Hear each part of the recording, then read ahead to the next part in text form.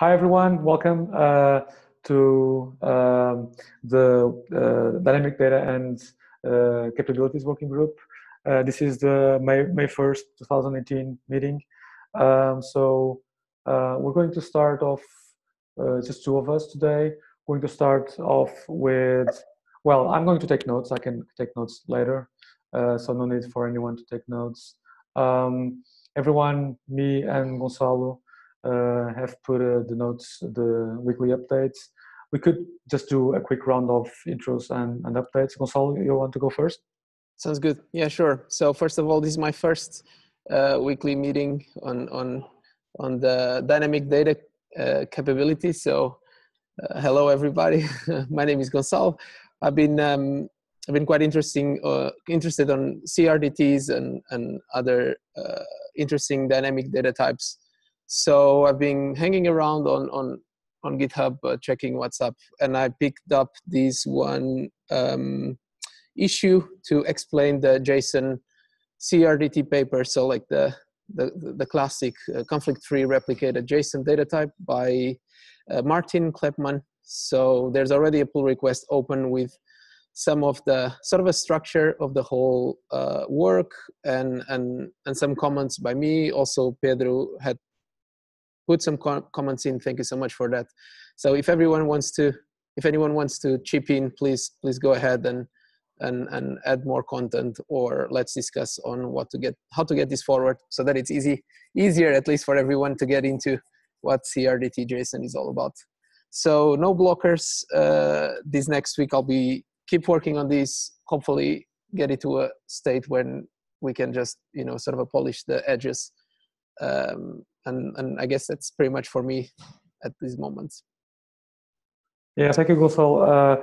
Just one quick intro to what JSON CRDTs are. Gonçalo, you want to just do a quick update so people that don't know about JSON CRDTs can get a feeling of what it's useful for?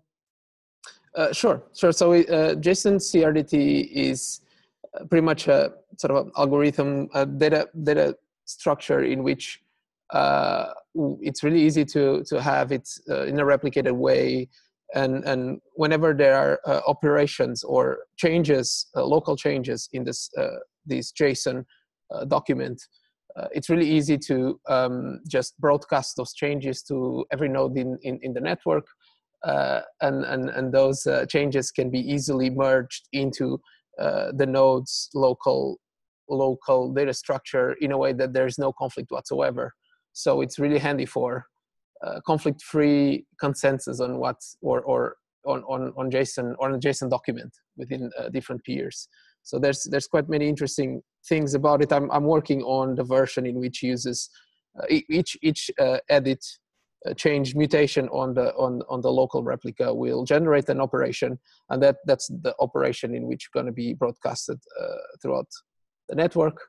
So yeah, that's pretty much the basic idea. It has, as any other JSON, the registers, arrays, and maps data types. So all on sort of a CRDT conflict-free sort of a algorithm behind it. So yeah, that's pretty much it, I guess. I hope I was not too confusing. No, it was very clear. One thing that I understand from JSON CRDTs is that it tries to keep intention. So like if you do, for instance, there's a map within a map within a map, and you change A.B.C, and concurrently someone changes A.B to something else, and a way to solve that conflict in a way that is, well, at least more intuitive than with, for instance, if I think use case would be if someone changes there is an array with maps, for instance, and the first position, I'm saying I'm changing a certain key on the map on the first position of the array, and someone concurrently adds a new entry on the first position, and how the CRDT solves that in a way that is coherent to what people are used to in the language, right? Yes.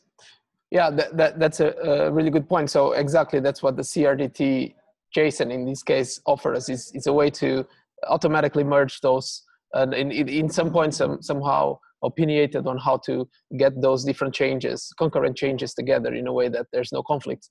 And for instance, one good example also is on the registry type. So let's say there's a value in which is changed. So not an array, not a map, but rather sort of a leaf. A leaf of the document is changed simultaneously by two people or two nodes. Those are usually kept. Well, let's say that there is how can I so a dot b dot c, and is c, it's equal to 2, so it's an integer equal to 2. It's a leaf of the whole document. If I change that c to 3 and someone else changes that c to 4 concurrently, and then we try to merge our versions, it will actually one of the actions is to keep both of the registers. Although it's an int, it will keep both in an array, so that because there's really no other way to sort of merge these conflicts, and so there's all these interesting things behind it, and yeah, on the application level there are still some decisions to make sure that things work well, and this is one of those examples. But I think overall it seems a super solid way to sort of keep a replicated JSON data type in which everyone sort of can be sure that eventually get everyone on the same page in terms of what the JSON looks like. Yeah, what you described looks like a multi-value register where yeah, exactly. Yeah, well, the two values emerge. If there's a conflict, both values emerge, much like React or DynamoDB. And the application has to decide whatever to do with. Pretty much that. Yeah. With that. Yeah, makes sense. Cool. Thank you for the explanation. Oh, also, I think you have a repo that you're working on, right? Yes, I have. I've been trying to. So I read this. Started reading this article actually after the FOSDEM this year. So I got quite into it. So I started to work on a Golang implementation of this JSON CRDT, pretty much as is from the paper. So I can also share on the chat or even on the peerpad if anyone wants to take a look at it. That'd be cool as well. Yes, please share. Cool. So I guess I can go ahead now for my update. So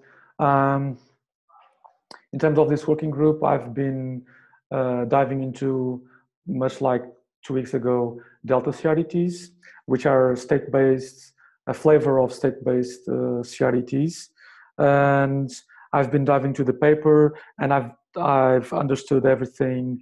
Kind of, I've explained that in an issue on Research CRDT repo, but I've bumped into this, trying to really understand into it how causal dependencies are kept, or how causality is kept inside the Delta CRDT, which is kind of complex. So I decided to start implementing it in JavaScript, and there's a repo I've just linked, which is JS Delta CRDTs on IPFS shipyard organization on GitHub, which I linked in the CryptPad.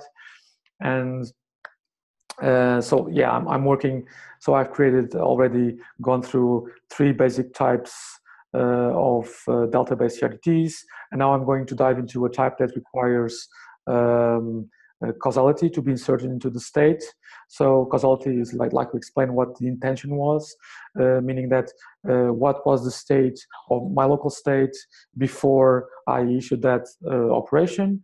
And with the added complexity that state-based CRDTs do not talk about operations, they only talk about state. In this case, they talk about parts of the state, which are deltas. So it complicates matters further, because while on operation-based CRDTs, you could always say which was the operation that preceded that one operation. So you can have a causal tree on your side.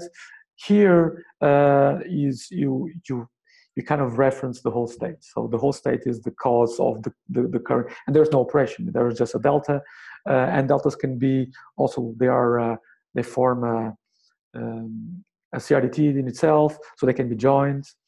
And I'm trying to work that out. And so hopefully in 2 weeks, I'll have the whole thing at least be able to explain clearly what how the causality in delta CRDTs works, alongside with the JavaScript implementation, much like the pure CRDT works for operation-based CRDTs. This one will try and expose create some referential types for delta-based CRDTs. And I think that's it for my update. Cool. Cool. Have any question, Gonçalo? I'm good. Thanks for the update. Sounds like a quite interesting thing to be diving into as well. If you need any help, let me know, and or let's keep in touch. I've kept in. I tried to get some help from the authors also, and they pointed me to a repo that has a C++ implementation of delta-based CRDTs. So I have to get my C++ chops out of the suitcase, and I already did diving into that. But yeah, I mean, it's always good to have more eyes on that. The first goal will be to have like an intuition of how causality works on that, yeah. and then I'll be able to explain that to everyone, hopefully, and then you can good. my terrible JavaScripts and say that's all wrong. All right. Well, so if there's no questions, I'm going to close this one. Thank you for joining us all, and see you in 2 weeks, hopefully. Sure, sounds good. All right. Let's keep in touch. Cheers. Thank you.